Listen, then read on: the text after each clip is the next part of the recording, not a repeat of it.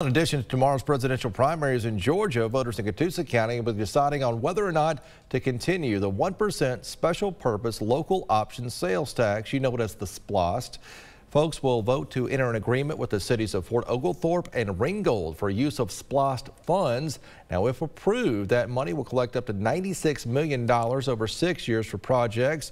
Projects the tax has helped with in the past include air conditioning for 3 gyms, patrol vehicles, and more. We have beautiful parks and dog parks, and they've added some pickleball courts in both Ringgold and Fort Oglethorpe. And so we want more and more people to tourism. We want them to come and enjoy our community just as the residents do, right? And so for all those things, we need the infrastructure. And voting in Catoosa County starts tomorrow morning at 7 a.m.